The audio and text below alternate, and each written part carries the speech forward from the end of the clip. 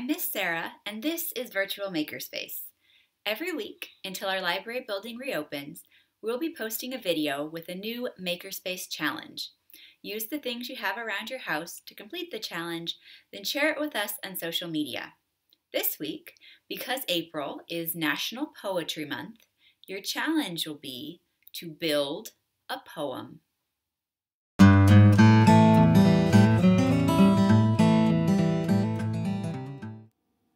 So, what do I mean by build a poem? You usually write a poem, don't you? Well, let me give you an example. One really popular way to build a poem is to create it out of book titles. This is called book spine poetry. To create a book spine poem, start stacking your books one on top of another, like this, and then read the titles from top to bottom. Here's one I've created. Bad kitty, drawn to trouble, into the dark where the wild things are. Now, as you can see, a book spine poem doesn't have to rhyme, and it doesn't have to have a certain number of lines or words or syllables. The lines just need to make sense when you read them in order. They can tell a story, or ask a question, conjure up an image, or offer some words of wisdom. It's really all up to you. To get started, look around your house for books with interesting titles. Pick 2 or 3. Now look for more books that fit with the titles you've chosen. I really want to encourage you guys to be creative here. Swap the order of your books, add some new books, take some away. It's a bit like putting together a puzzle. Keep working until you have a poem that you like. I have another one here for you. Princess Academy. Dancing shoes, beauty sleep, dealing with dragons.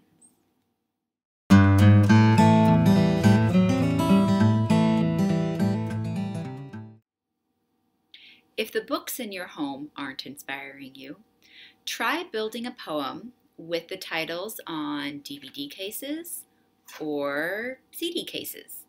Here's one that I came up with using DVDs. The sound of music, bewitched by the light of the silvery moon. And if DVDs, CDs, or books still aren't inspiring you, you can try building a poem using Legos or Jenga blocks. Just put a word or a phrase on the side of the block, and you can create your poem by lining the blocks up or stacking them on top of one another. I will include a link with a word list that you can use to create your word blocks. And if you find something else around your house that you think will work to build a poem, try it out. I really want to encourage you guys to experiment and be creative.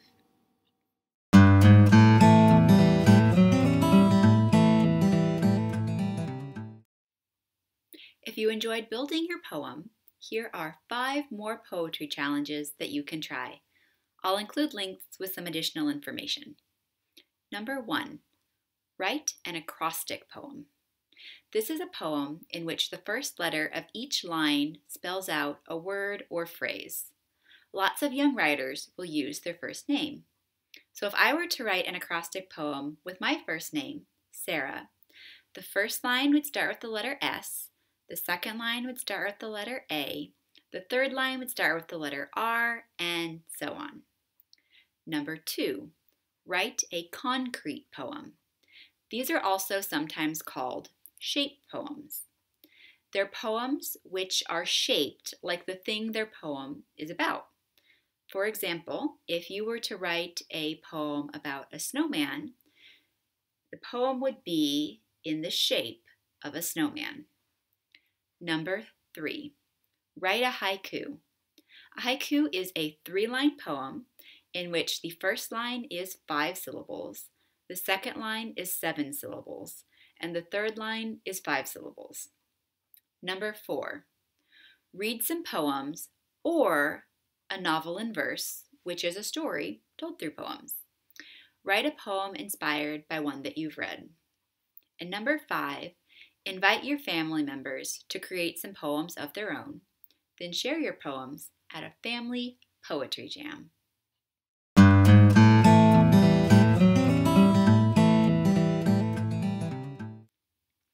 Once you have created your poem, please share it with us at the library. You can type your poem up, or take a picture, or even a video of you reading your poem, and share it with us through social media. You can do this through Facebook at www.facebook.com/FHCPL, or through Instagram, remembering to mention the library at FHCPL. We're really excited to read the poems you guys create and to share your poems with other young makers. So, have fun working on that challenge this week, and I will see you all again next week. Bye!